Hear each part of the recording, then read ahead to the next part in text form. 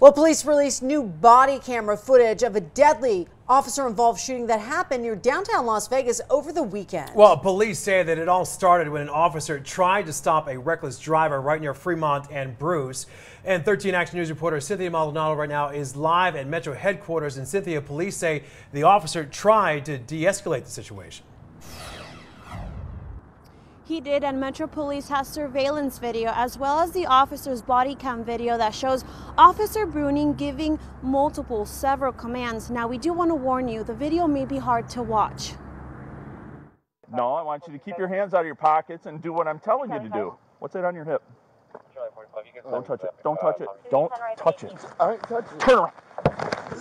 This video, released by Metro, shows Officer Bruning and Boyd fighting. Metro Police say Officer Bruning tried to restrain Boyd while backup arrived. The body cam video shows Officer Bruning using his taser, which was ineffective. Boyd somehow was able to reach for the taser, which caused Officer Bruning to take the next step. Multiple verbal warnings. Don't you dare! Dude, I'm gonna shoot you! I'm gonna shoot you! Metro Police say both videos also show how Boyd tried to reach for his homemade knife during the scuffle. We also learned that DeMontre Boyd has an extensive criminal record with most offenses from California.